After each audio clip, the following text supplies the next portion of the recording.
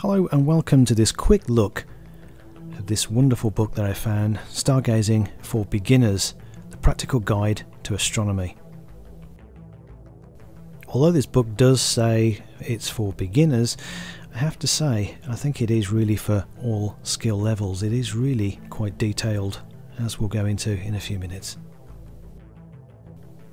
A complete introduction to observing and understanding the night sky. This book takes you from the very basics of stargazing through to the skills that you need to become an accomplished amateur astronomer.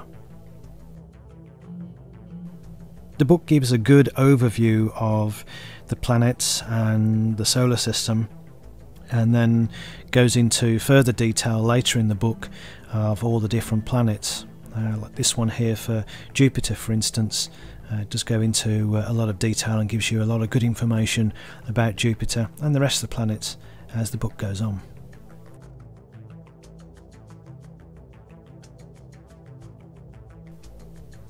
It also covers binoculars, or bins as some people call them, and again goes into a lot of detail of the basic designs of various different types of binoculars and also how to use them.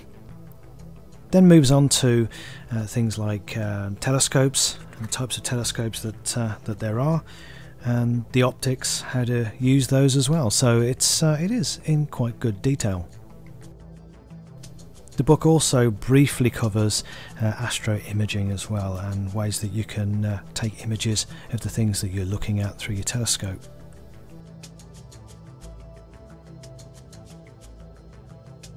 Also included are a number of equatorial sky charts.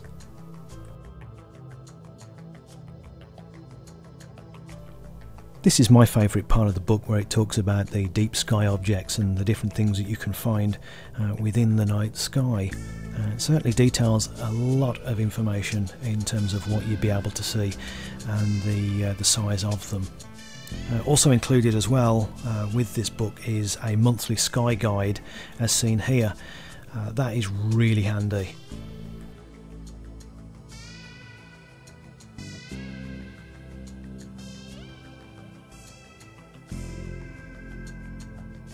So now we're on to the last part of the book, which is the reference tables, and the tables listed here provide detailed information about the celestial bodies of the solar system. So yeah, it's all in there, and it's very, very well laid out.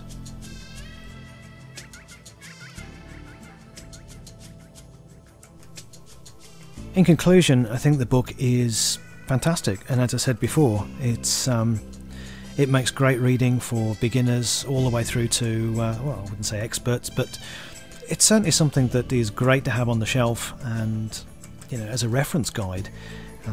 At 256 pages, it's certainly not light reading, but you're not really going to read this kind of book from cover to cover. You'd mostly use it for referencing and for getting information from it. But I would highly recommend this book.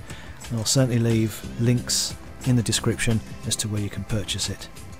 Thanks for watching.